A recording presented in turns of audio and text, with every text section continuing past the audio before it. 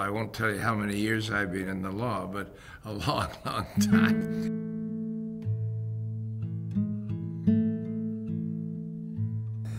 Well, I'm Roy McMurtry, currently a member of the Gowlings Law Firm and Chancellor at York University.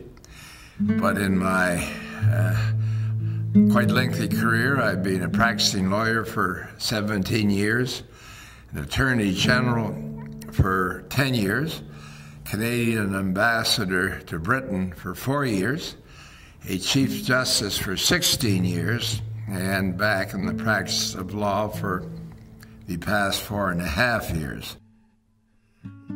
One of my concerns as a parent and as a grandparent is the obvious knowledge that young people are easily alienated from institutions in society. And I have long felt that the courts, in some ways, in the minds of many of our fellow citizens, younger and older, are almost some sort of secret society, and people don't really understand what happens. The view of the courtroom that we get in American television programs and even Canadian is not really particularly accurate. So I'm afraid the education that young people get through their entertainment media is not particularly helpful, although it may well be entertaining. Well, I think young people benefit by knowing that the people who make up the justice system are not a kind of a remote group of adults who don't understand their issues or their challenges or their needs. And I think any time we can sort of break down or lower those barriers, the community is going to benefit.